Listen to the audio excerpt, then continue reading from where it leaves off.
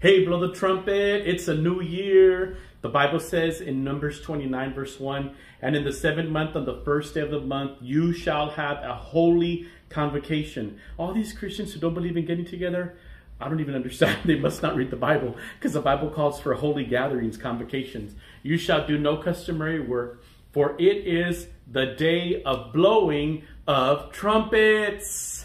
You know, trumpets are specific in the Bible. It's a call to action. It's a call to war. It's a call for everybody who belongs to show up, And this is the Festival of Trumpets, which the Bible marks as a new year.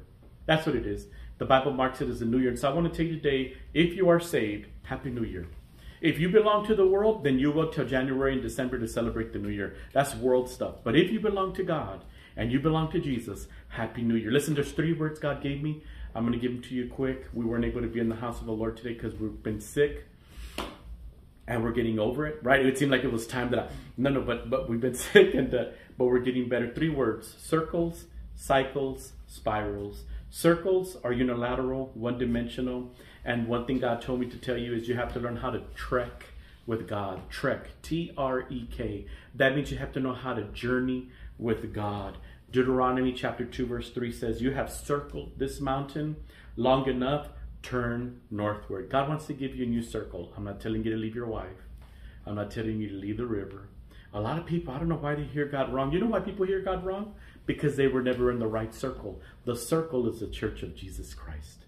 And so today God wants to give you a new journey. He wants to break old journeys, hurtful things, and he wants to start you on a new journey. Not that there won't be pain, but this time I'm going to trek with God. Number 2, cycles. Cycles speaks to the flow of God, the pattern of God. Women go through cycles. The earth rotates in a cycle. But cycles speak to patterns. You recognize cycles as seasons. Seasons have patterns, right? In certain seasons, leaves fall. The temperature changes. And the secret to life, you've heard me say a million times, I'll say it again, never get stuck in a season. It's not always going to be winter. It's not always going to be spring. It's not always going to be fall or summer. But learn to go through it with Jesus.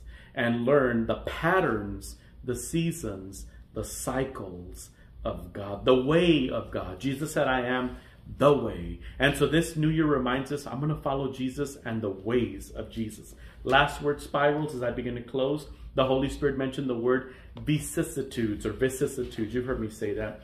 Vicissitudes, by definition, is a change or variation occurring in the course of something. Sounds real fancy. I like to say it like this: something that is gradual or something that is graduating.